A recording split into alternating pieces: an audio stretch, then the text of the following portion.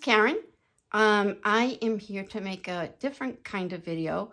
I noticed that when the new stuff came out, the stamps, how the masks came printed. And everybody's so excited, but I just want you guys to know that you can do that to all of your stamps.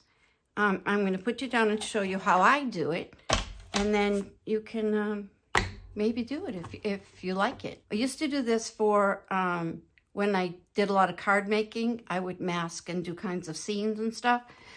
So this is how I would do it with those stamps, but we didn't get masks. I had to like make them out of cardstock or printer paper, anything that would cover up where I don't want stamps to go. So this is one of my stamp sets. It is the Queen Bee, and this up. And these are my masks. So what I usually do, but I cannot find any of my spray paint with all this cleaning I'm doing. So I usually would spray paint the back, temporary adhesive spray. So I would just spray the backs of the stamps, and then I would just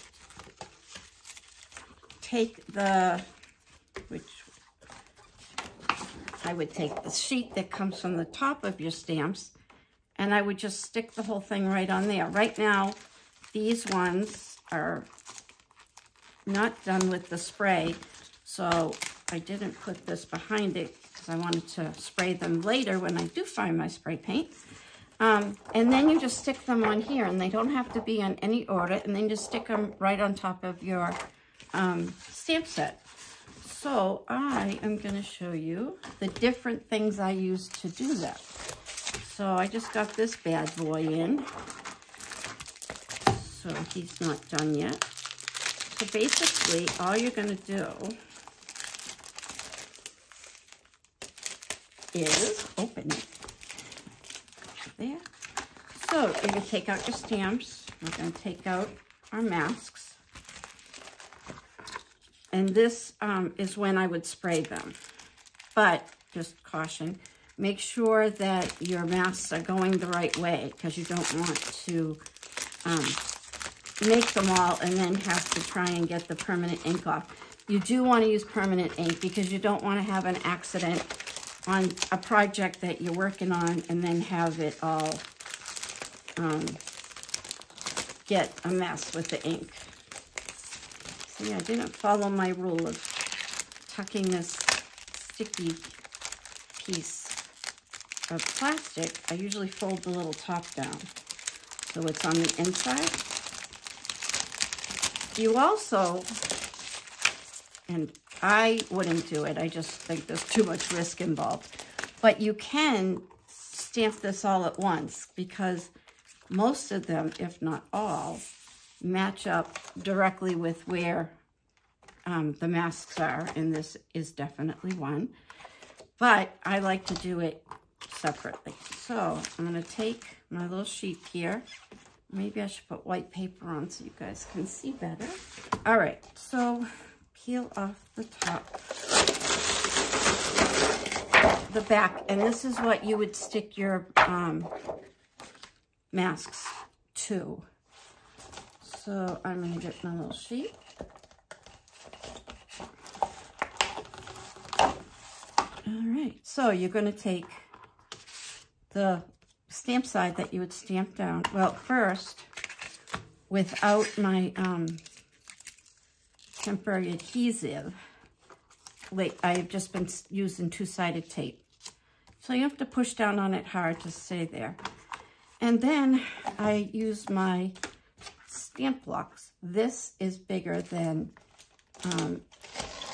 my stamp block. So I have my Tim Holtz stamping platform. And this thing, I absolutely love it to death. I have the Stampin' Up! One also. In fact, I brought one of the little things. It's smaller though, but I just love it. And I have a hard time with the whole, using my fingers. I'm a stamper at heart, and I just can't do it without my stamping blocks. All right, so what you're going to do is we're just going to match up our sheep. And if it's off a little bit, there's no problem because it's just a mask. It's not anything crucial. So we're just going to match it up as best as we can. And then I'm going to take the cover and bring it down. And then that's going to pick up, well, it picked up both. We don't need both. I'm going to try it without the paper. And if I think you can't see, then we'll definitely change it. All right, so that's stuck down again.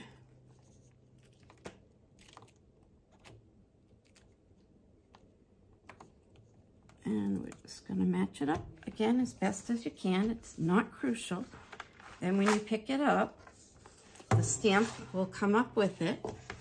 I'll pull that so you can see. I'll take my StazOn Jet Black, and I'm going to stamp this guy.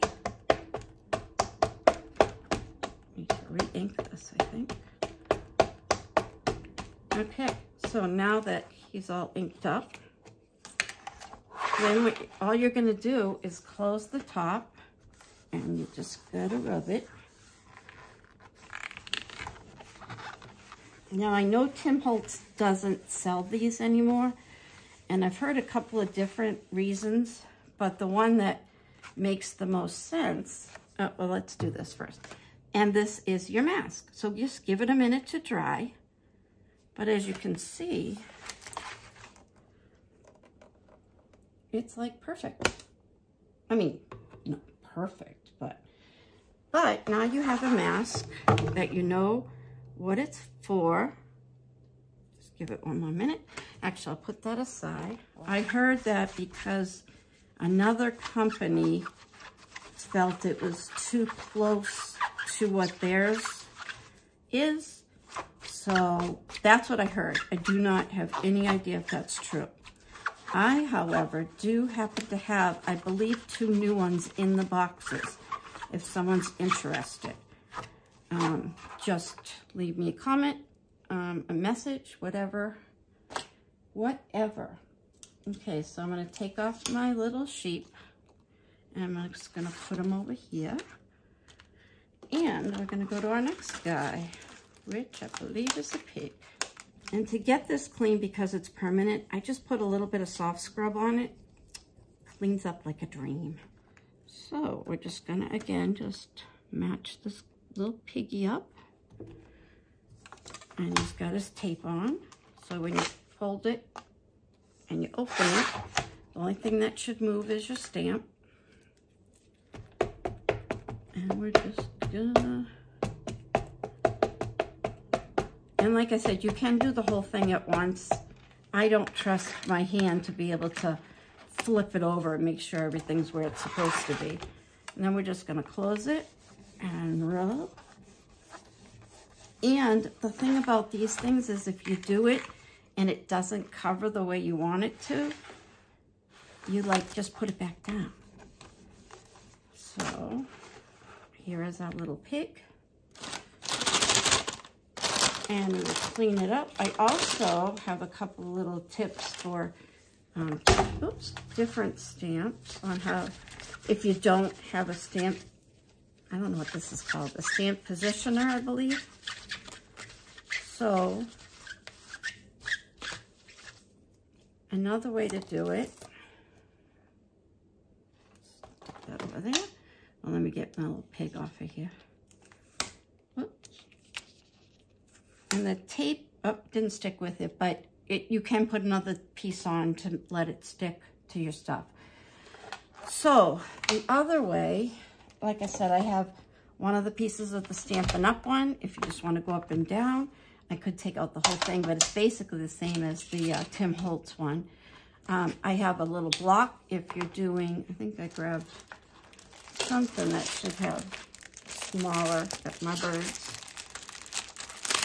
And since I've been changing craft rooms and then changing it back, to where it was in the first place. I really haven't had time to do these, but we can do one together. So if those don't work and it's bigger than a stamping block, and I do have bigger ones, I have more than I could ever need in my entire life. But these things also are perfect for stamping words and stuff if you're working on a flat surface. And you guys are great, the ones that can just pat it down and it comes out perfect. That's not me. So if you have like a long, let's see if this has one, because I did just do, oh, okay. So I did these before, and these long guys, all you have to do is, you can do 3 at a time, and then you measure, you know, you just line it up with your stamp, and you're good. And I mean, they come out great. They really do. Especially using a stamp positioner, because you can see where everything is going, needs to go, all that stuff. All right, so let's do a bird or two. Oh, let's do a bee. Let's see. Let's do a little bee that will fit. And grab this. But I felt bad because I said, oh, I should have made this video sooner. Look at how many people are so excited that it's printed. And yeah. And what's great is you can do all of your old sets. You know, you can just have a ball. All right, let's see if I can figure out where this is. This way. Yep. And like I said, if you feel confident to take the whole set and stamp it down, you go. But you are a much better stamper than I if you can do that. All right, so I just take a little piece. And it's definitely easier. Oh, I am putting tape on the wrong part. Definitely easier than, a little more difficult than with the stamp positioner. That just seems to make things go by really quick. And you want to make sure you've got it matched up on the right side, because I have been known to do it on the wrong side, and it wasn't very neat and tidy. All right, I guess this is too big. So I'm just going to take a piece, put that tape on it, save that other piece, and you can just do it right here. Let's take this.